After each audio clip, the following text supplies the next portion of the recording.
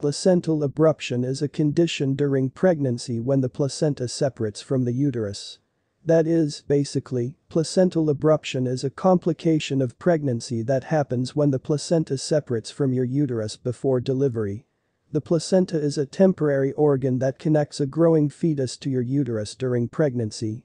It attaches to the wall of your uterus, usually on the topper side, and acts as a lifeline that gives nutrients and oxygen to the fetus through the umbilical cord. The placenta also removes waste from the fetus's blood. In placental abruption, the placenta may completely detach or partially detach. This can decrease the amount of oxygen and nutrients to the fetus and cause heavy bleeding in the birthing parent. Placental abruption is a serious condition that requires medical treatment. The different types of placental abruption are: a partial placental abruption occurs when the placenta does not completely detach from the uterine wall. A complete or total placental abruption occurs when the placenta completely detaches from the uterine wall. There is usually more vaginal bleeding associated with this type of abruption. Revealed placental abruptions have moderate to severe vaginal bleeding that you can see. Concealed placental abruptions have little or no visible vaginal bleeding. Blood is trapped between the placenta and uterine wall. About 1 out of 100 pregnancies has placental abruption. This condition is usually seen in the third trimester, but it can happen any time after 20 weeks of pregnancy up until delivery. Placental abruption can be life-threatening to the fetus and sometimes to you.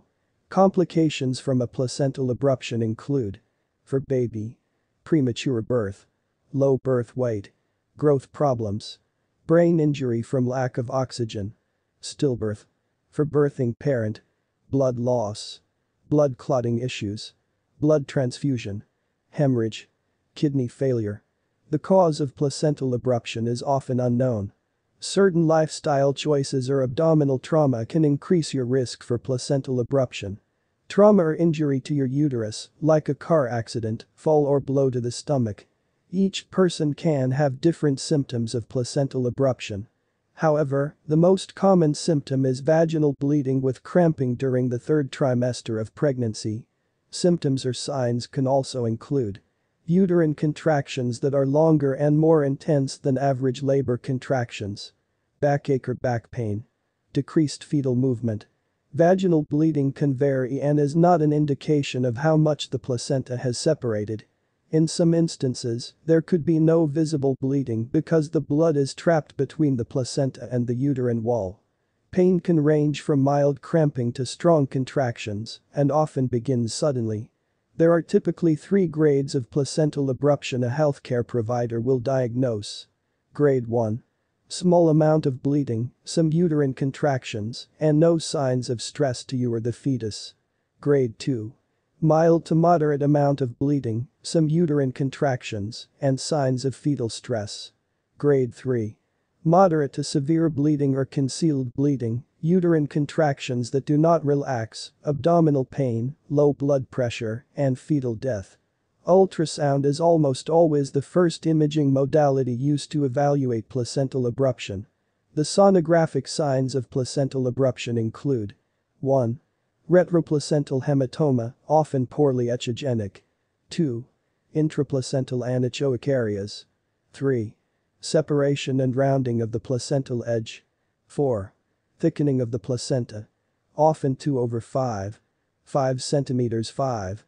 Thickening of the retroplacental myometrium, usually should be 1 to 2 cm unless there is a focal myometrial contraction. 6. Disruption in retroplacental circulation. 7. Intraamniotic echoes due to intraamniotic hemorrhage. 8. Blood in the fetal stomach. 9. Intermembranous clot in twins. The echogenicity of hematomas depends upon their age. Acute hematomas imaged at the time of symptoms tend to be hyperechoic or isochoic compared to the adjacent placenta. As the hematoma is commonly isochoic to the placenta, it may be mistaken for focal thickening of the placenta.